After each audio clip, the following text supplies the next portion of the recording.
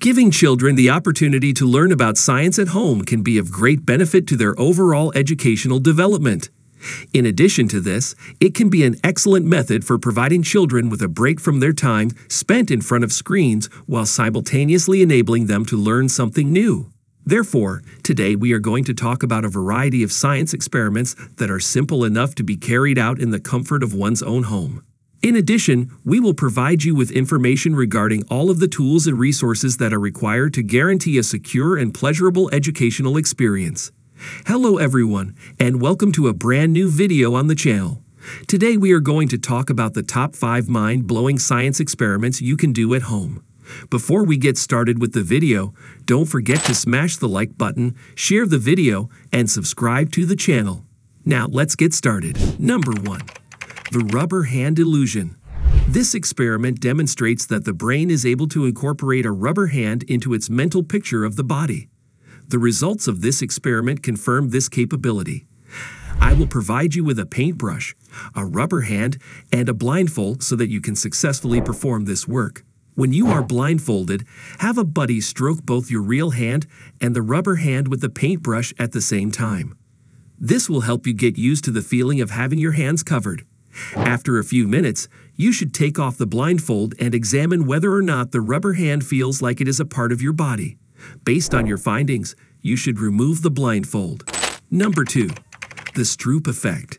The interference that takes place in the brain as it processes information that is in conflict is revealed through the utilization of this experiment. In order to fulfill this requirement, you will need to have a list of color names printed in a number of different hues of ink. In the process of reading the list aloud, you should keep track of yourself. Once you have completed that, you should time yourself once more while you are uttering the color of the ink, rather than the specific word. It is going to come to your attention that when the colors are in opposition to the words, it takes you a longer period of time to produce the correct pronunciation of the colors. Number 3. The rubber band heat engine. The transformation of energy from one form to another is demonstrated through the use of this experiment, which demonstrates the change. Just a small piece of paper, a pencil, and a rubber band are all that you will require in order to successfully complete this activity. Attaching the paper to the end of the rubber band and winding the rubber band around the pencil multiple times is the next step in the process. After you have released your grip on the pencil, the rubber band will unravel, and the paper will begin to move. This exhibits the transformation of the potential energy in the rubber band into kinetic energy in the moving paper. Number 4. The pepper and water science magic trick. The purpose of this experiment is to exhibit the characteristics of surface tension in order to illustrate the significance of those characteristics. Before adding pepper to a bowl that has already been filled with water, it is recommended that pepper be sprinkled on the surface of the bowl. Following this, a cotton swab that has been dipped in dish soap should be placed in the warm water and allowed to soak for a few minutes. It is clear that the soap causes the surface tension of the pepper to be disrupted, as seen by the fact that the pepper will move away from the soap when you touch it with the cotton swab that has been soaked in soap. This is an illustration of the disruption of the surface tension. Number 5. The egg in a bottle experiment.